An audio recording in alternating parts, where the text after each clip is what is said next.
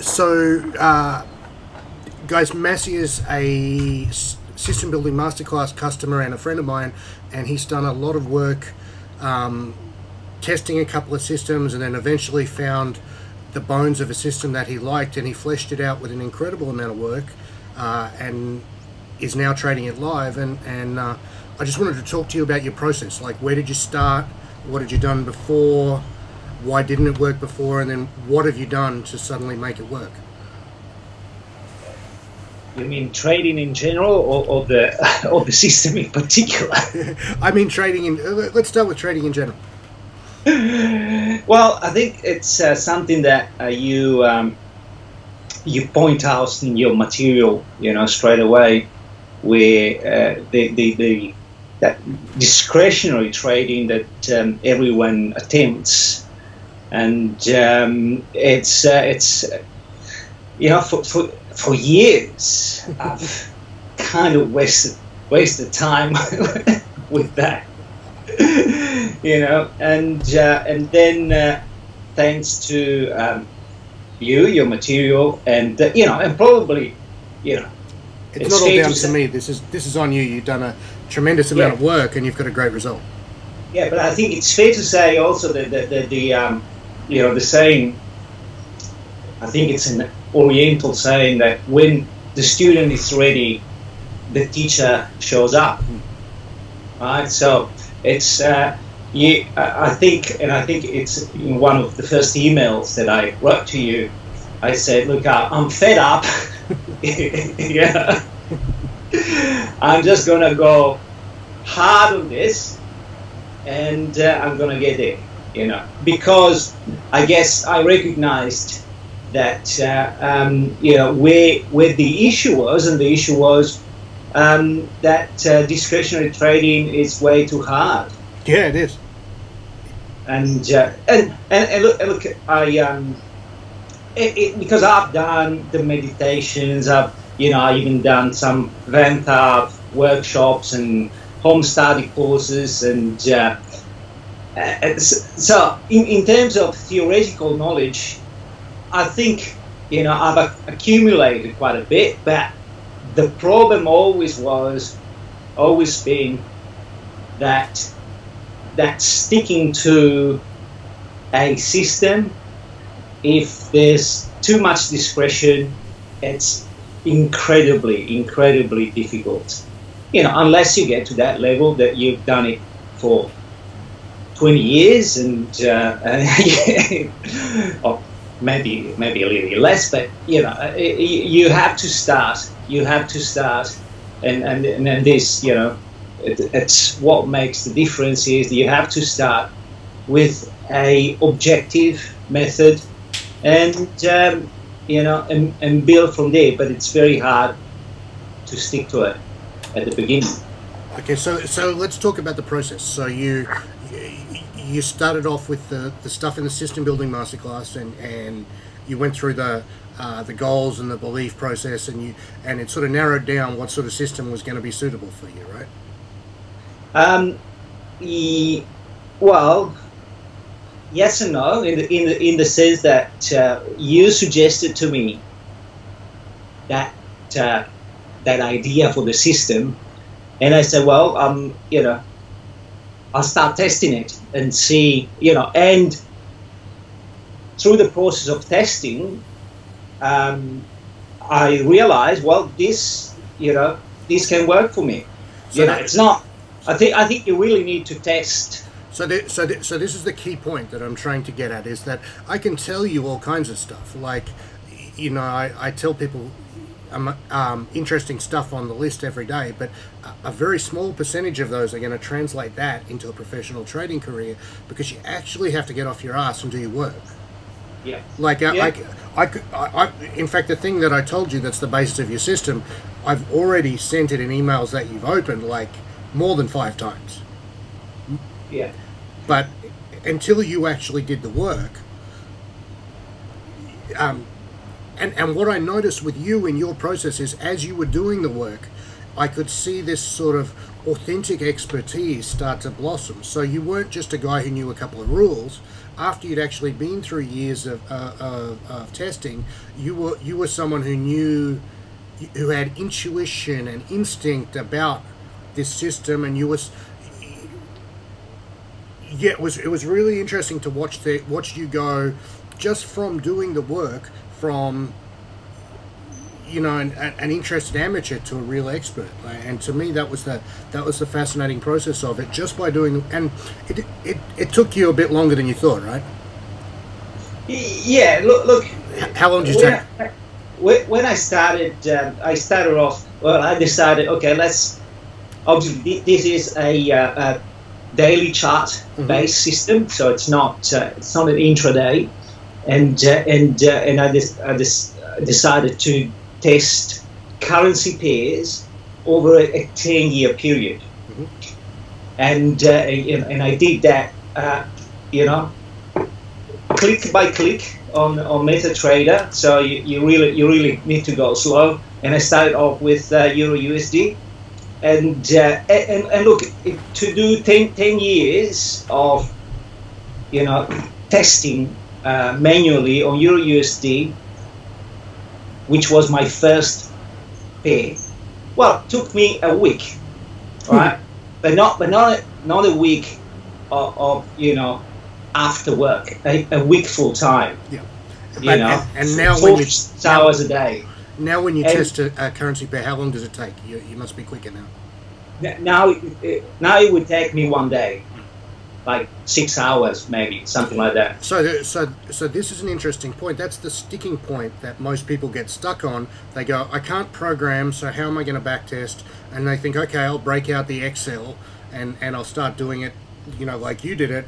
And then the first day they go, oh, this is going to take me a year, and then they give up. That's the first sticking point that people reach. They go, I can't do this, but the essential lesson from this is you get to that point, you push through it, and then by the end of it, you're cranking out these back tests so fast. Like I remember Daniel did a 5-year walk forward on 6-hour FX charts, and it didn't take him, it took him 3 weeks, but it was 5 hours of intraday trading, 5 years of intraday trading, and it was, it's quite remarkable how quickly you can get things done.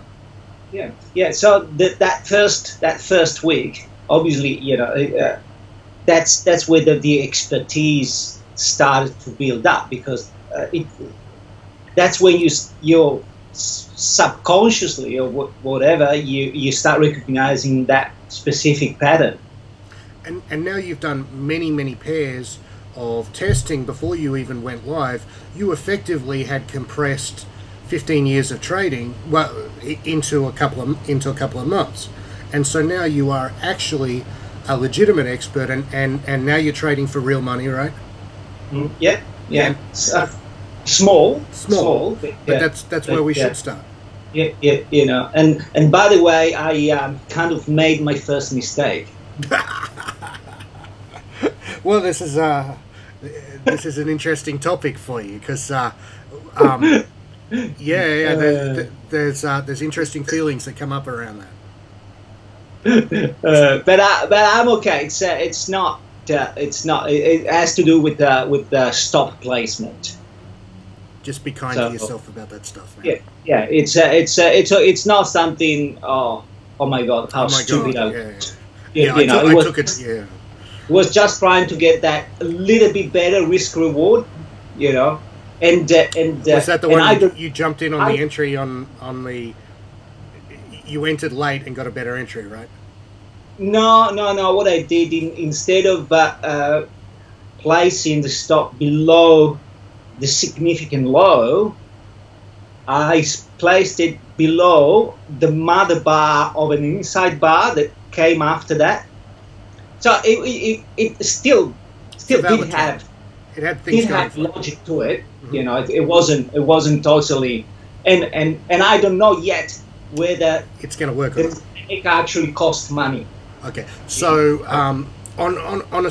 we have this spectrum of completely discretional, do whatever you want on one end, and absolutely mechanical. you have to follow the rules. Everywhere, every system is somewhere on the spectrum. So where are you? You're like 95% mechanical, or 98% mechanical, something like that, right?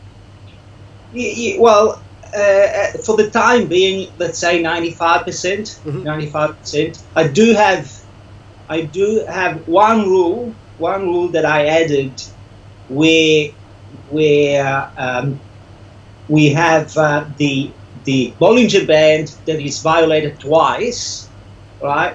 And let's say the second violation is closer than the first one, so the stop can go. Understand? That makes perfect sense. Yeah. So and you have that's not a hard rule. That's an option. So that's discretion. You have a very simple system with very few rules, which is. Yeah.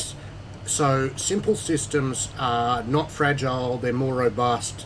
They tend to they work forever. So you have a little bit of freedom to add a little bit of flexibility. Whereas if you made your system too complicated at the start, you wouldn't have any freedom to change or add or. No, particularly what's very good is the entry. The entry is absolutely it's mechanical. Yeah. You're rock solid. That that sort of, you put the order in and just see what happens. So in a practical sense, your actual trading is much easier than your preparing to trade has been, right? Yes. So you place the orders at one time a day, like I do with my systems, and then you walk away. You're not screen watching. No, I check on my phone and see, but I don't sit at the computer to see how the trade is going. And ultimately, that's probably going to go like if you don't check, it's not the end of the world, right? No. Also because I don't I'm not changing anything. I'm not messing around with it. So there's not even point checking really, but it's you're watching a football game, right? It's like a sport. It's a sports event, so you're a spectator. You're not a participant at that point. That's right. But getting back to what we started with, that it took me 1 week to do one pair, and then and I sent you an email. I was very excited. Then I did another pair, which was USD JPY, and that went really well too. Then I thought that I could put a filter on it, a trend filter, and make it even better, although with a lot less trades. And then I tested USD CAD, and that was a disaster. And I was depressed because fuck, this is not going to work. So this is an interesting situation. We think that okay, you have these mechanical rules, it's going to save you from those strong feelings, but even on a back test, testing something that's your own idea that you've latched onto with an ego, it brings up these strong feelings. It's depressing, and it's really depressing. Even just say it's depressing because you think, oh gee, I thought this system was going to work, and it doesn't. So then what you do? You just keep going. Then don't give up. Spend the other few hours to finish that test, even though you've already seen that it's not working. But just complete it. Okay, so this is an interesting thing. This is one of the things that's separating a winning trader from a losing trader. Is you started testing a pair that wasn't going your way, and instead of throwing that in the bottom drawer like a gambler who's ripping up the tickets and forgetting about them, you actually do the difficult thing, which is facing that emotional pain, and just keep going with the thing that is maybe not so much fun to do, and there's no emotional payoff. There's no emotional joy in looking. Oh, we lost 10R here. It's like eating a bowl of shit flavored ice cream. That's right. And that's very important because then you actually want to find another one that works. And in that process, we're sowing the seeds of curve fitting, right? So you have to be careful with yourself. Yes. Yes. Yeah. And overall, the system that you've built, we're confident that it's going to meet your goals. Well, see, that's the other aspect. The other aspect is the goals, and every person, every trader has their own set of circumstances, and if if I had sort of only a small account, it wouldn't, I wouldn't. No, so based on my situation, this system will meet my goals, And everyone's different, right? Yeah, everyone is particularly. I think I sent to you a back test of, can't remember whether it was 4 or 7 pairs, maybe 7 pairs, and over the 10 years, so we would average about 20 hour a month, 20 hour a year, 20 hour a year. Yeah, of course, if you want to go for 20% a year, risking 1%, that's 20% a year. That's So let's talk about the metrics of your system. From memory, it was running at 0.28 expectancy, which for a pure mechanical system is really good. Yes. On those 7. Yes. 7 8. Yeah. And your SQN 100 was 2.41 from memory or something like that.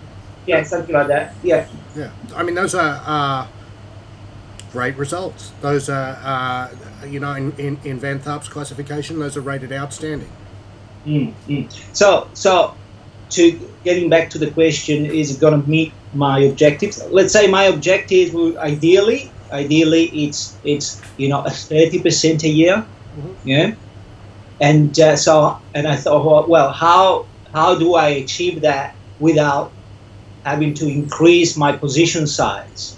Yeah. Because obviously 1%, 20 hour a year is 20%. So if you want a 30%, you need to increase to 1.5. You either need to take more trades or change your position sizing. Yeah. So more trades. How do you do that? You expand the number of markets that you're trading. So that's the direction that I've taken. Of course. But of course I'm going to start off slowly, adding, one market at a time. So I think that's an important point to cover, is that you're not like, you have the capital to trade whatever size you want, but you're not jumping in trading $10,000, $20,000 R's. You're starting very small, getting a track record, getting a year of completely professional trading under your belt, making some money, proving to yourself that you can do this, so that so that you've prepared like a professional trader, you have a professional grade trading system, and you've proven to yourself that you've been able to implement that system at a performance level that any expert would be happy with. Once you've done all 3 of those things and you're keeping proper records, that's the whole box and dice of professional trading. There's nothing more. The best guys working in hedge funds, they don't do any more than that, and in often cases they do a lot less. Yeah. And to get back, so that people that don't have big accounts don't get depressed. If you are able to build a track record with a small account, then you also able to attract outside funds. Yes. So this, which is not something that I'm interested in. Me either. But that's for those that have small accounts. That's well, and small accounts narrows it down. You're effectively limited to starting with intraday trading, and anyone who tells you that it's not going to be more difficult starting with $20,000 than $500,000 in any business is just lying to you. Of course it's going to be. Of course, starting a business with 20 grand is going to be more difficult than starting it with $500,000. You have less mistakes you can make. You have fewer options. You have to shoulder more of the legwork yourself. You have to do more work. If you're running any business, and you're starting it on a budget, you have to take more work, which means take more trades, which means more time in front of the screen, which means more. There's just no way around that. That's just the reality. Yeah, yeah. Man, I've really enjoyed working with you, and well, of course, it's not over yet. We've got a lot more work to do, but I'm just so happy that you've been able to take the knowledge that we set down, and you've been able to apply it in a systematic fashion, and what pleases me is that statistically very few people who've actually bought the system building masterclass actually get the right result, because most of them are unwilling to do the work, and there's maybe 6 to 10 guys who've done really well, and you're one of them, and out of the 150 who've bought the course, and I think it's important that we pay credit to that. So, thank you so much, Massimo. Enjoy. So you're off to Italy for 3 weeks? Yes, yeah, for 3 weeks. Yeah. And I'll be able to keep trading. Of course you will. Because I traded from Italy last year too. It's great. It's easy.